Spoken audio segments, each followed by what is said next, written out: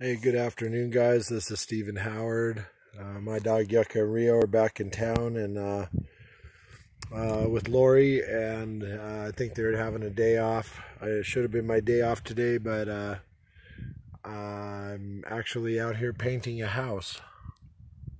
It's an off-grid cabin. My voice is a little bit out, so I apologize for that. I'm up on a ladder and I'm just painting the belly board. Trying not to get any drips anywhere. Trying to get good coverage. And just some side hustle. Friend of a friend allowed me to come out here and paint today by Florence. Anyway, I hope you guys are having a wonderful day. I know I am. Divinely guided messages are when you have the opportunity to help people. Go ahead and take that opportunity.